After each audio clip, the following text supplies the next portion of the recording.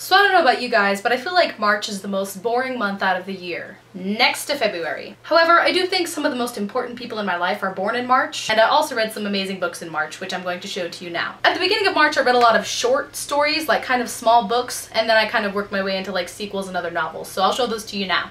The first book I read in March was Slaughterhouse-Five by Kurt Vonnegut. This is a classic, and it is a very interesting classic. It's kind of World War II, but it also deals with aliens. I think I enjoyed it. I believe I gave it like 4 stars. It has a lot of black humor, satiric voice, and incomparable imagination is quoted on the back. If you're looking for a very short, interesting read, I would recommend Kurt Vonnegut. I think he has a bunch of other books, but this is the most well-known, and one of my friends read it and really liked it, so that's why I decided to give it a go. The next book I read was also another short story, and that is The Emperor's Soul by Brandon Sanderson. For some reason, I thought that this was a sequel/companion book to the novel Elantris by Brandon Sanderson, and actually, it's not. This is just a short story. It's a short fantasy story all in itself, and it's absolutely amazing. If you look at Brandon Sanderson's books and you realize that they're like 1,000 pages long and you're like, wow, that's really hard to get into his writing since his books are 1,000 pages long, maybe you should start with this if you want to try getting into his writing style. This is only like, what, 170 pages? And it's fantasy, it's beautiful. I mean, 170 pages and he completely developed world, characters, you know, magic, a whole bunch of other stuff. I love this. I give it 5 stars like I do with most Brandon Sanderson books. I love how Brandon Sanderson can do so much with like so little pages and still do the same amount of work with like 1,000 pages. The plot of the story is kind of weird. Basically, you can kind of forge your soul, which is very illegal. And the emperor is kind of brain dead, so they need this woman who is an illegal person.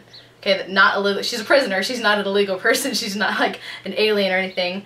But they need her to do her illegal stuff and forge a soul for the emperor so war doesn't break out. So yes, The Emperor's Soul. I am highly recommending this to everyone who wants to get into Brandon Sanderson's writing but are kind of intimidated by his 1,000-page count. The next book I read in March was She Is Mine, and this is written by Stephanie Fast.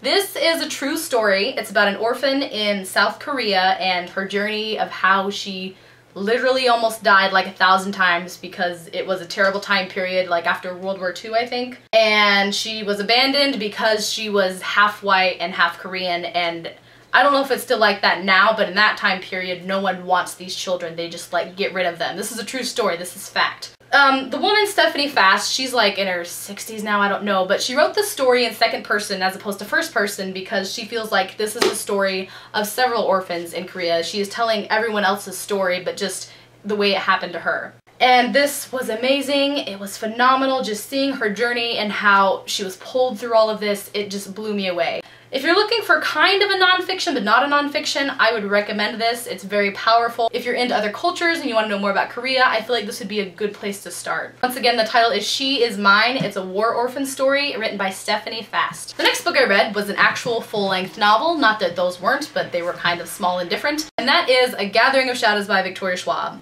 5 stars, guys. 5 stars. For those of you who don't know, A Gathering of Shadows is a sequel to A Darker Shade of Magic, and if the covers of these books do not make you want to read it, I don't know what is wrong with you.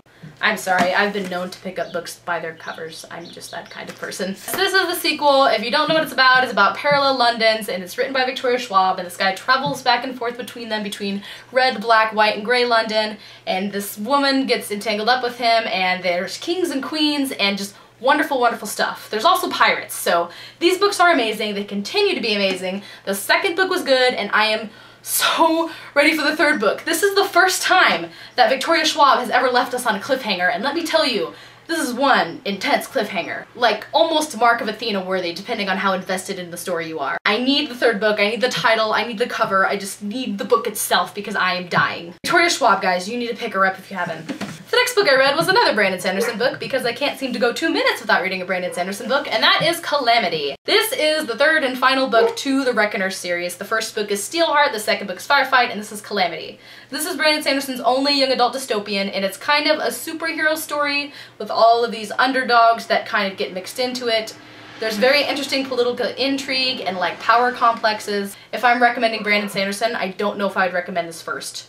But that's me. I love dystopian, but it's not my favorite. Nevertheless, this was a wonderful conclusion. It answered all the questions, and ironically, it made me cry near the end with just like one scene. Not even one scene, like one word. Like we find out who this person is in like this other world, and if you read the book, you know who I'm talking about.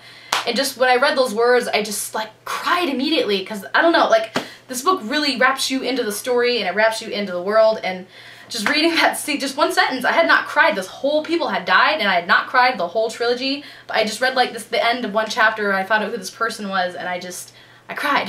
So yes, Calamity, breaking my heart as usual. The next book I read was Blue Lily Lily Blue, and this is written by Maggie Stiefvater. This is the third book in the Raven Boys series, and I am surprised by how much I am continuing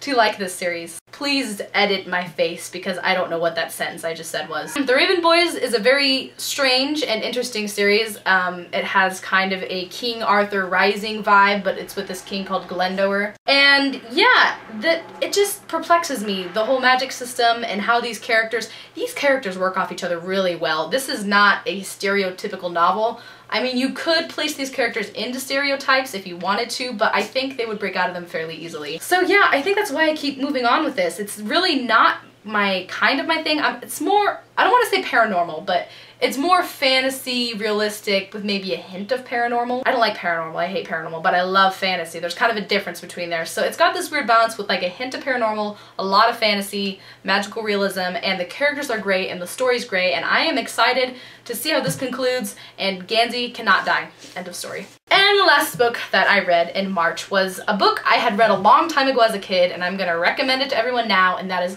Aurelia's Colors by Jeffrey Overstreet. For those of you who don't know, this book is about a king who banishes all the colors. Well, actually it's the queen, but the queen is gone / insane. So yes, the king / queen banished all of the colors. You're not allowed to wear certain colors, you're not allowed to have certain colors. If you have these colors, you have to give them to the palace, because the palace has to be the envy of all the other nations. But there's this girl, an orphan named Aurelia, and she's raised outside the palace in the forest with all these gatherers. And she collects all these colors, and she is just amazing with how she exists and defies the king. So it's kind of about her pretty much bringing this kingdom down.